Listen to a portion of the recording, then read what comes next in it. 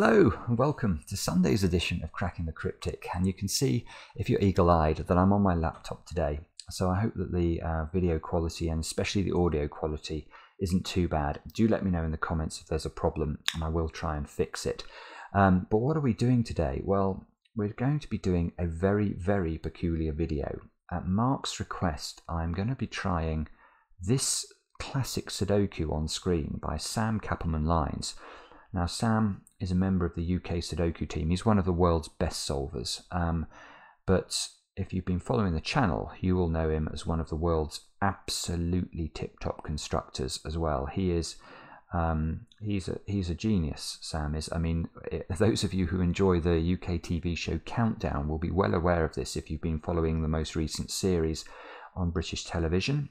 He has just destroyed everyone in his path.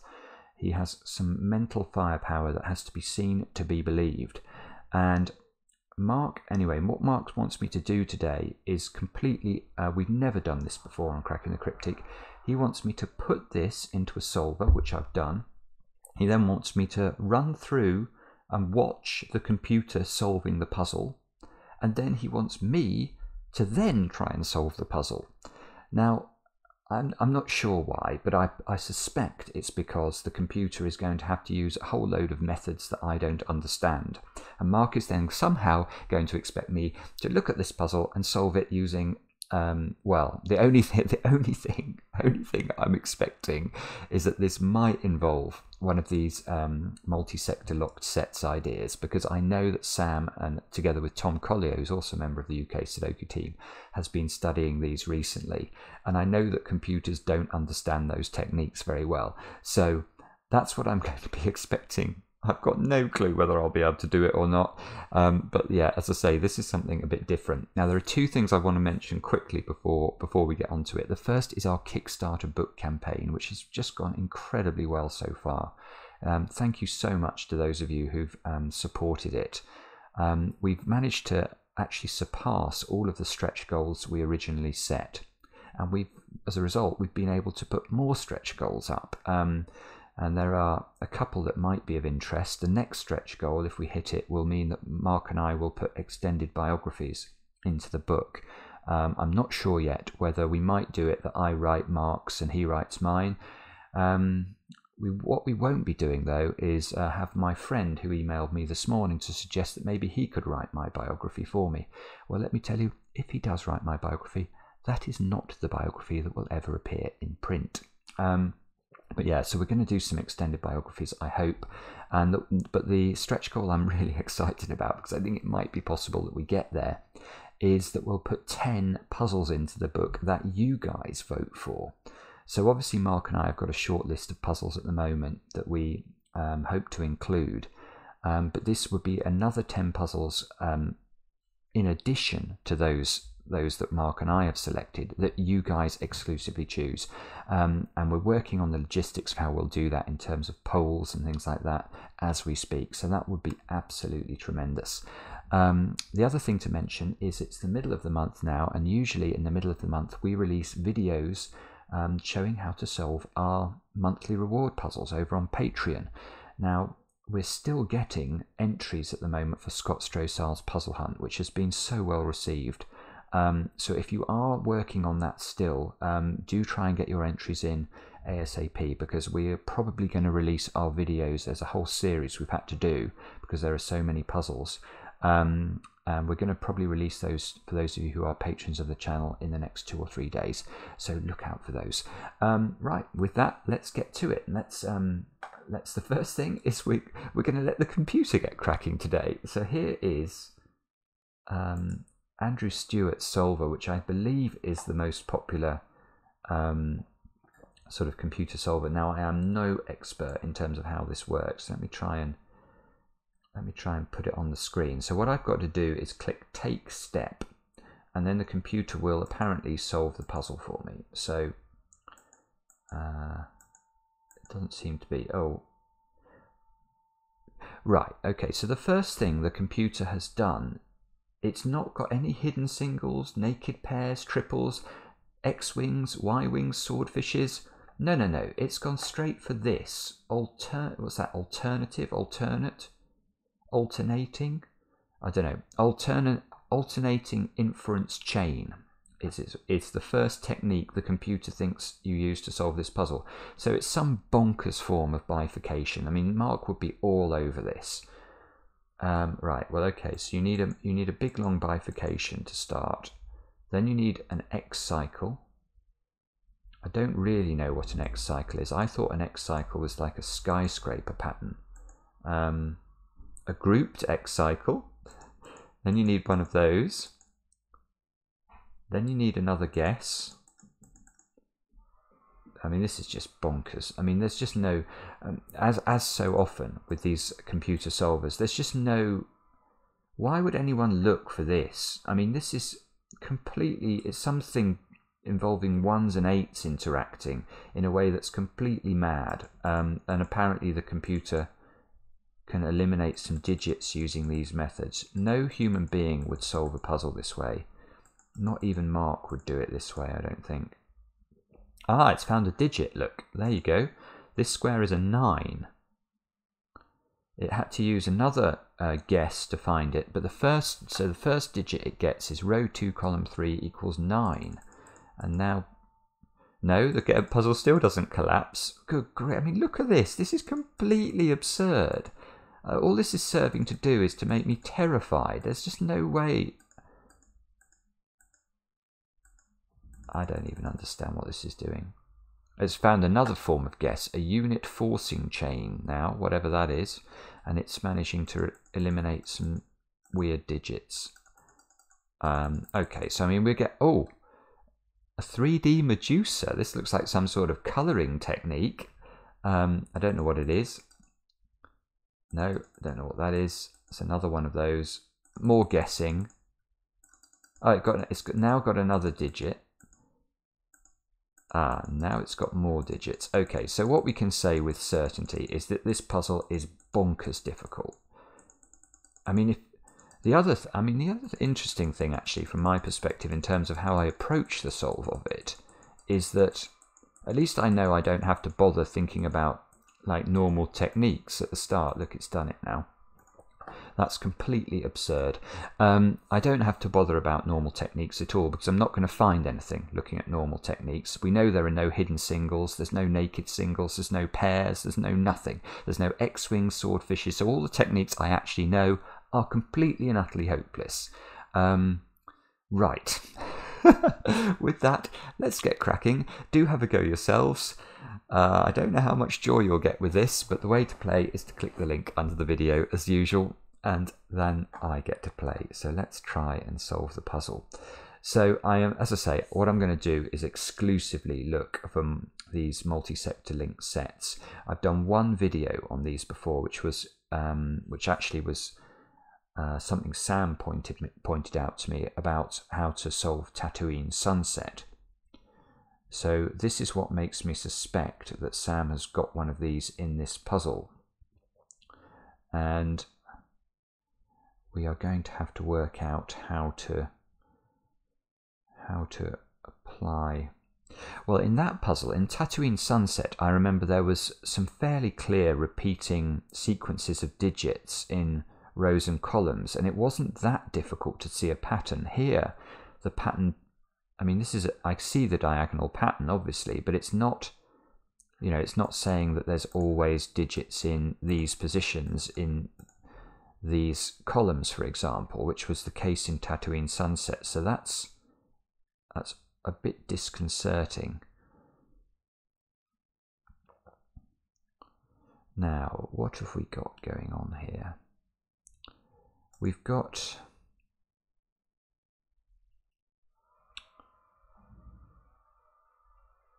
right, that's interesting. We have got, if we look at column 1, the odd digits in column 1 are locked into rows 1, 7 and 9. Now look at where all the odd digits are in the columns. That is interesting. Now someone like Sam is so clever that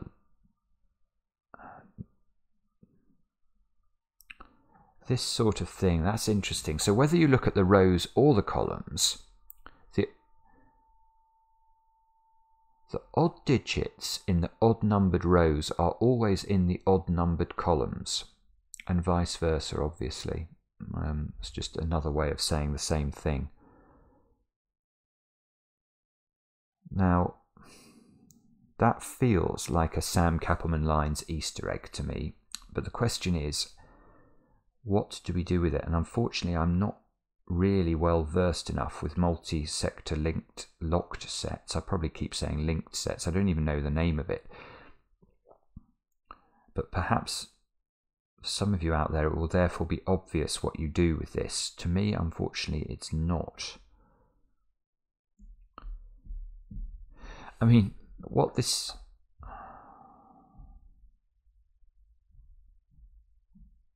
So let's just highlight these squares. I'm going to highlight the columns. I don't know if this is what I meant to do, but it's what I'm going to do. So what we've got to do is to try and come up with a restriction. No, no, I see. Right, okay, what I've thought of something to look at, which is better than I had. So, yeah, okay. So if we know these odd digits are in these positions, i.e., yeah, I think if we look at even digits and ask where the even digits go in these columns, that strikes me as being quite a sensible question to ask, because I know how many even digits need to appear in columns 1, 3, 5, 7 and 9. It's 20, because there will always be 4 even digits in every column of a Sudoku, 2, 4, 6 and 8. So there are 20 even digits. But the interesting thing, there are 20 even digits in the purple squares. So far, we've placed 0 even digits in the purple squares. There are none. So they are, or they ought to be, quite restricted. So I'm going to go row by row, and we're going to count how many even digits we could place in each row of this Sudoku, because in row 1 I can only put 2. And in fact, look at this, in row 2 I can only put 2 in the purples, because there's already 2 that aren't in the purples. So I'm just going to label that like that. This is not saying, by the way, that these 2 squares have to be even digits. On the contrary, I'm only putting these as orange in order to count the maximum number of purple cells in row 2 I could make even, and it's only 2. In row 3 it's only 2. In row 4 it's only 2 again. Again, these are not saying the positions. It's only 2 here in row 5. It's 3. It's 3 in row 6. We can't do 4 because there's already an 8 that's not in the purples. It's 2 in row 7. 3 again in row 8 because of the 6, and 2 in row 9. So let's look at this. So now we know 1, 2, 3, 4, 5, 6, 7, 8, 9, 10, 11, 12, 13, 14, 15, 16, 17, 18, 19, 20. So this is absolutely what we were meant to do.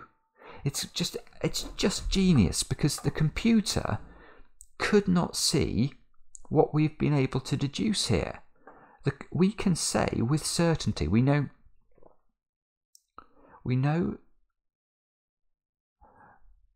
as we need to find 20 even digits in the purples, we now know that we cannot include less than 2 in row 1, because if we do, we can never get to 20.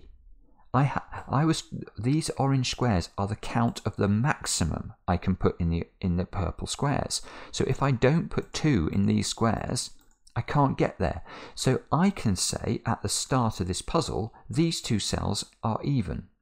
Unfortunately, I can't say that in row 2. I don't know these 2 are even. All I know is that the evens have to go in the purples. Okay, well, that means, I'm going to turn these back to purple again, if I know in row 2 the purples have to go in the even, sorry, the evens have to go in the purples, this square must be odd. Because obviously I've got to put 2 in the purple spaces, I've got to put the other 2 even numbers. So this has to be an odd number. These have to be even in row 3. These have to be even in row 4. Oh no, row 4's, no, that's wrong. Row 4, sorry, I was misreading that. Row 4, all I'm saying is those 2 have to be, we're saying that the evens have to be in the purples, so this square has to be odd. Row 5, these do have to be even. Row 6, I've got to put 3 evens into the purples. So again, these, let's make those purple again. And that means these 2 squares must be odd. This is just unbelievable. And we've got, those 2 have to be even. These 2 have to be odd. And therefore, let's make those all purple so I don't get confused. And these 2 have to be even. So we actually, I mean, this is, in your life, how many times have you done a classic Sudoku that basically, where you can divide the grid into odds and evens? I mean, it's like an odd even Sudoku. And we, you know, I mean, this is, I'm a bit lost for words here because this is absolutely amazing. So we now know that the orange squares are all even numbers. The grey squares are all odd numbers. And I really hope that this...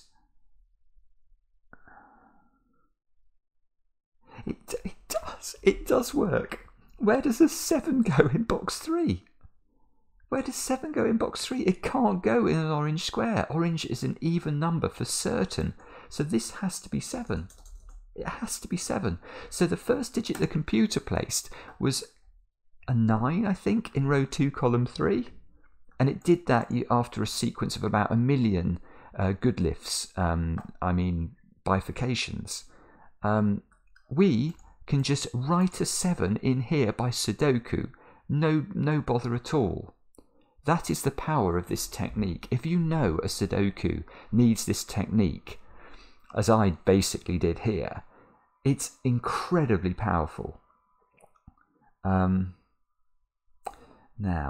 I really hope this, it does continue. Where does 1 go in box 3? It's got to go there. Just normal Sudoku now is our friend. We don't have to do anything clever. 1's got to be in one of these squares now. Where does 3 go in box 3? It's got to go here. Again, it's not complicated. 3 has to go here. It's not complicated. 3 has to go here, which is in a grey, which is a relief. 3 has to go there. 3 has to go here, but we've done the 3s.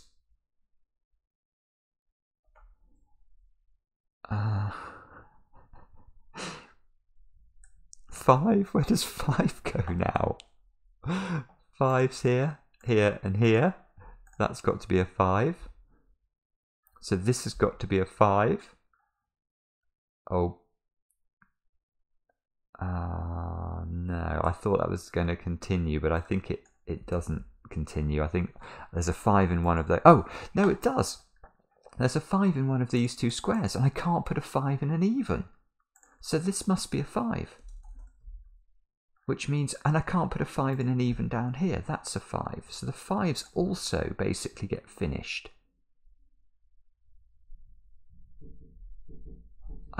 I mean, I am a bit lost for words. This is just a quite stunning achievement from Sam. Because it would have been easy, well not easy, I'm sure it wouldn't be easy, but you can well imagine you could design a puzzle that relies on this. But to design a puzzle so cleverly that the computer can't do it at all, or at least can't do it in any sensible way, and then that this square has to be an 8 now, it's got to be even and it can't be 2, 4 or 6.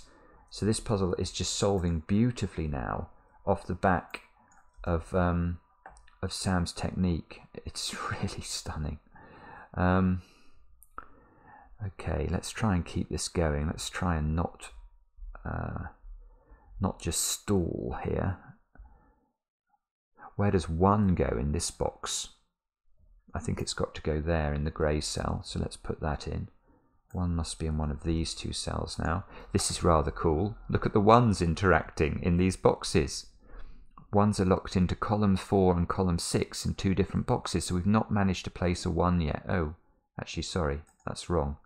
I've just noticed that I put the pencil marks here into those 2 squares, whereas I could have just written the 1 in there, which would have been easier. So let's do that instead.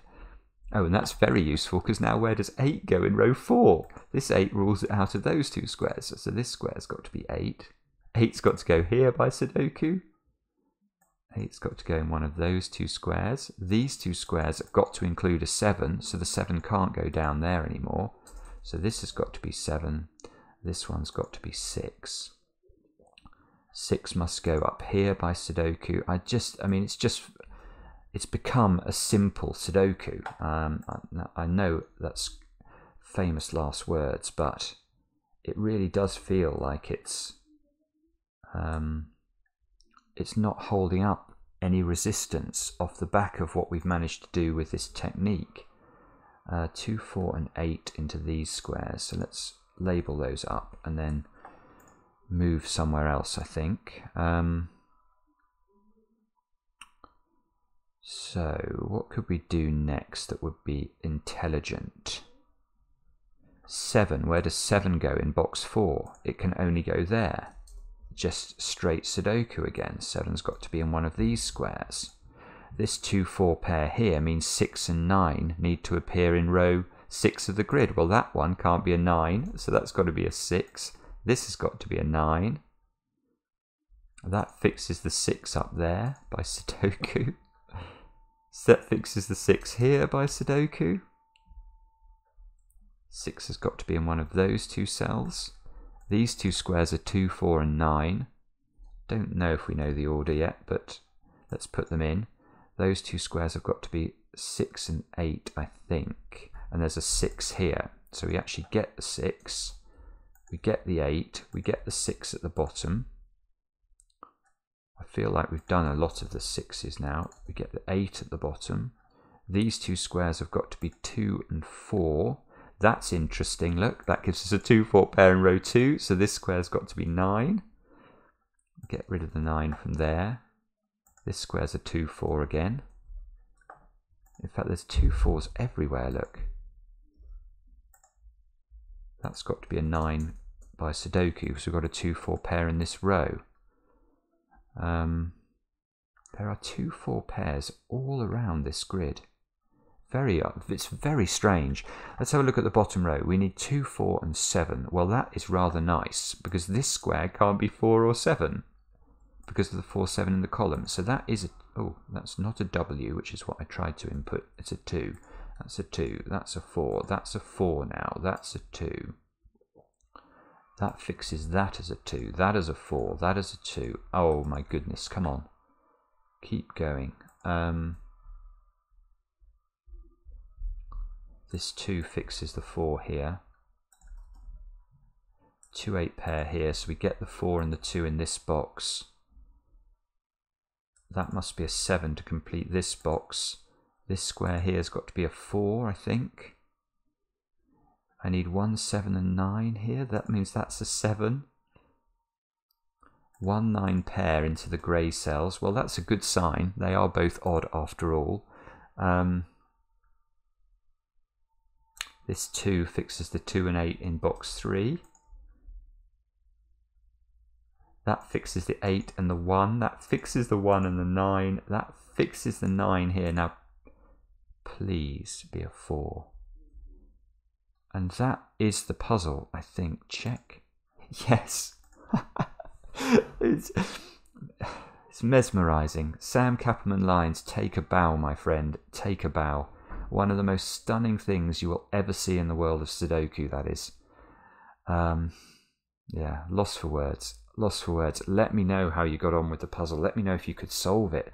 Let me know if you needed bifurcation or whether there's another way of doing this. And And yeah, I'm expecting an email soon from Andrew Stewart. He does write to me sometimes to say he's extending the number of techniques he's included in his solver off the back of videos of cracking the cryptic. So maybe we'll get what is it, multi-sector locked sets on the solvers soon as well. Thanks for watching. Back soon with another edition of Cracking the Cryptic.